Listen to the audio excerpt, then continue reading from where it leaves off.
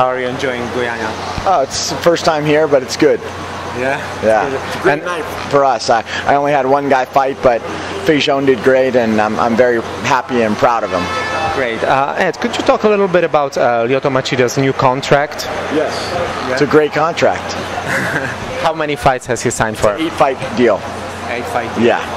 Okay, and how do you see him in the middleweight picture right now? He's a contender already. So I mean, to do that to Mark Munoz is not a slouch, and now he's just going to sit back and see what's next for him. Actually, we don't have to sit back. He's got Gegard Musashi on February 8th, and that's what's on his radar right now.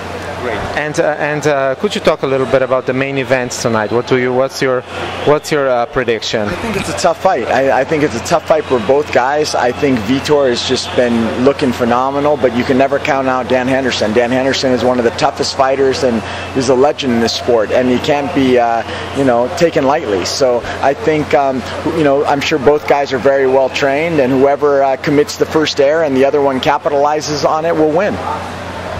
Right, great. And managing so many great fighters, are you interested in them headlining events in new places in Europe? Of course. I love them headlining places. I mean, at the end of the day, the UFC is an incredible company to work with. They have a plan, and their plan always works.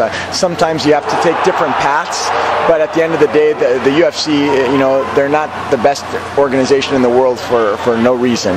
They obviously know what they're doing, and they know when to put the right guys at the right place.